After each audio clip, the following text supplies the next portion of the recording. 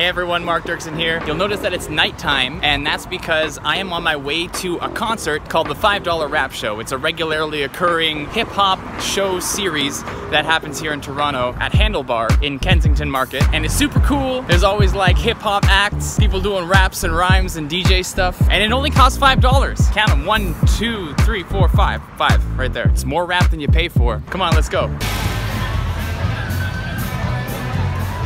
Okay, the venue's coming up soon, and you know what I remembered to bring this time? Is earplugs. These things are gonna make sure that I can still hear when I'm 80.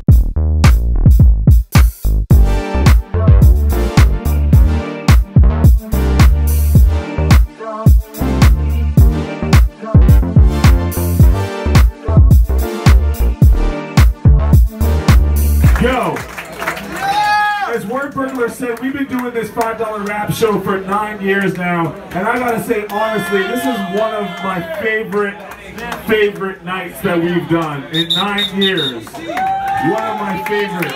$5 rap show. We'll be back at you again probably about 6 weeks. We're hanging out all night. We're gonna spin some tracks. Just enjoy yourself and support all the artists you heard tonight, because everybody's on the grind, and we appreciate all y'all. Safe travels. Peace. Well, we did it. $5 rap show is over. It's like 1:46 now, a.m., not p.m., not in the afternoon. And I'm not that tired right now. I think that nap earlier in the day did the trick. Ups to Thomas Quinlan, Wordburglar, more or less, for putting on this show, this rap series, making it happen time after time after time, like Cyndi Lauper said.